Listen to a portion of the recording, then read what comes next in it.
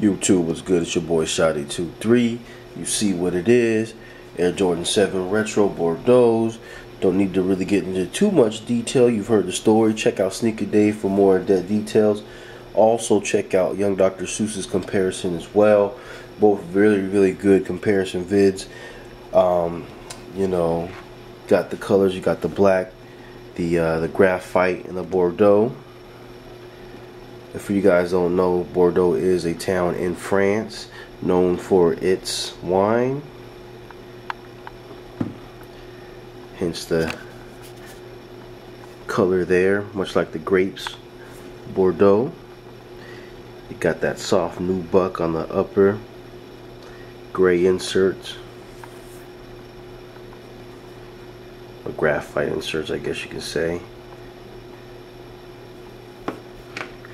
Also inspired by African tribal art. Got the yellow, olive green, the blue, black, and the Bordeaux once again.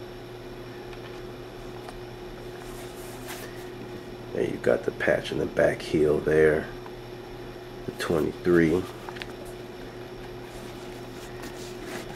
On this particular tongue, you got the hints of that blue and the yellow, and then you got the Bordeaux perforated all throughout the tongue there. The insole of the shoe is black with the Bordeaux Jumpman. And the other shoe, just because you know that the tongues are different, this one has a little bit more variation of color. Got the blue, yellow, Bordeaux, and then the black. So as I said before, this is a classic colorway. Hasn't been retro thus far by Jordan brand or Nike. Definitely happy to see this. Beautiful shoe. Again, kudos to everybody out there who got themselves a pair. Cherish it. It's a piece of history for all you real, Jordan heads, sneaker collectors. Definitely a must-have in the collection. But until the next video, stay tuned. Shouts out to the King's crew. Happy collecting. Be easy. Peace.